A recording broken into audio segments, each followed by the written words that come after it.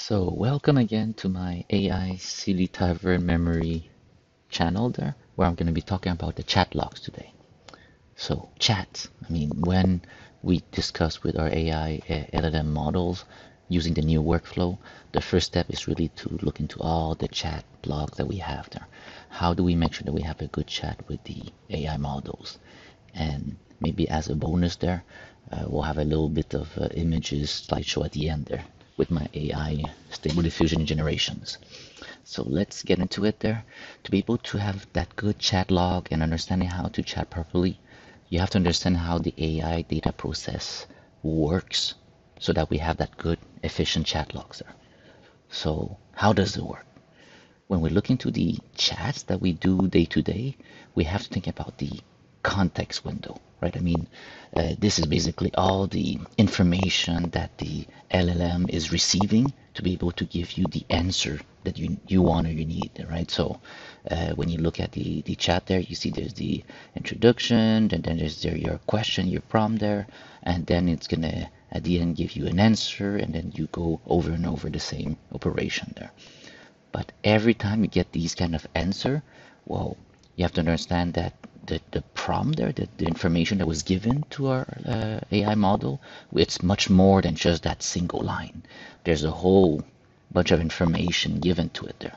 And if we look into this more detail there, you can see there's the profile of a character that's set in SillyTavern. You have different information about your character there, and all of this is given to the AI model so that it can generate the proper answer there.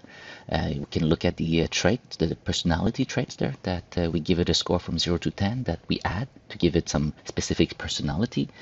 Here you have all the memories, right? So different memories that was discussed in the past there and summarized here into the chat log there, so that it gives a correct prompt. And then here you even have a template of instructions there, so that it knows how to answer to you. So all that is our chat log with the prompt. Now size and content. Well, in this, we have to understand there's many strategies to figure out what is the right size for the chat log before we do a summary. So daily chat here, you just have discussion with your large language model day to day. At the end, you do a summary, right? You spend the day discussing with it there, discussing different topics, and then you summarize that whole discussion so that you have a concise and consistent information there within a block.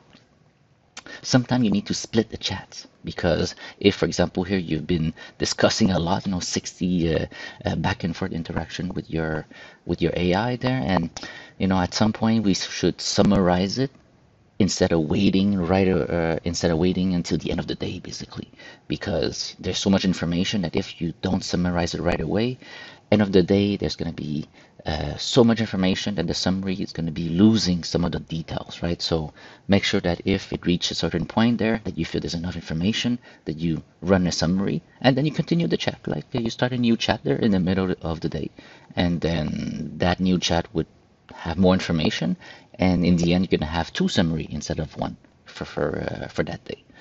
And another trick here is to make sure that we regenerate, right? Regenerate the summary there when we see there's a lot of maybe not great information that's been displayed there, and we feel that this summary is not great. Don't hesitate to do a regen, right? And that you can do it as many as you want there until you get a summary that you feel, yeah, this really represents what the discussion has been going on during the day there.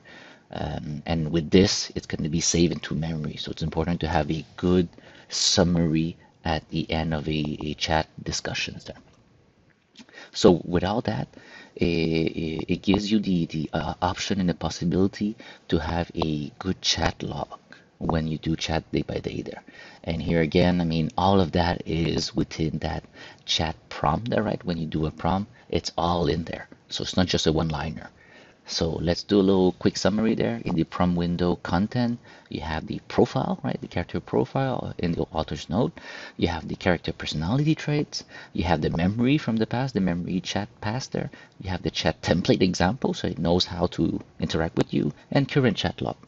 And the memories, I mean, that it can be one, two, five, we call it chunks there, right? There could be many chunks of memory, and that's something that can be configured. It really depends on what kind of graphic card you have and different other element regarding your size of the different extra information there.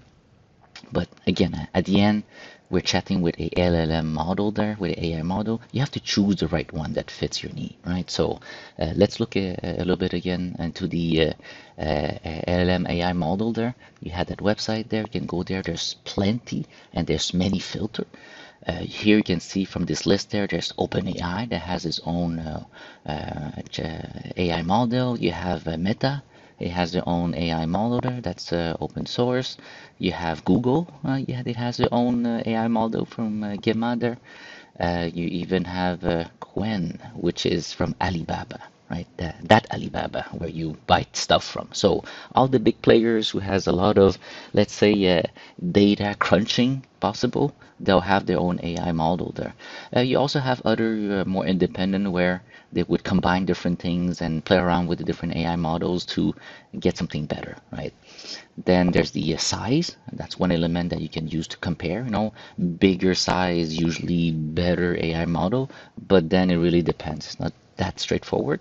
VRAM, again, bigger model, usually bigger VRAM, but there's a couple of other elements toward that also. Make sure you select the right model for your right graphic card.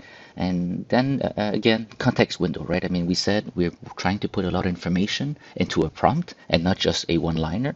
With the context length, it's important there, right? You want one that is big enough that fits your need there, right? Usually I go with 32K, but it can be anything else. Here I'm showing the different slideshow as discussed, right? With the different AI model that I generated in the past there while trying to understand better Stable Diffusion there.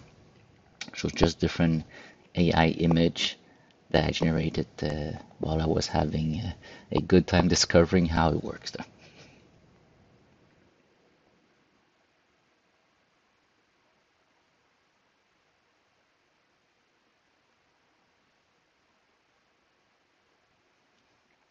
Okay, we're getting to the end of the video, so thank you very much for having that real review with me. And on the next video, we're going to look into the step number 2, which is the summary, a very key element into the workflow there, which will give us an idea of how to summarize properly so that we can store it in our data bank there.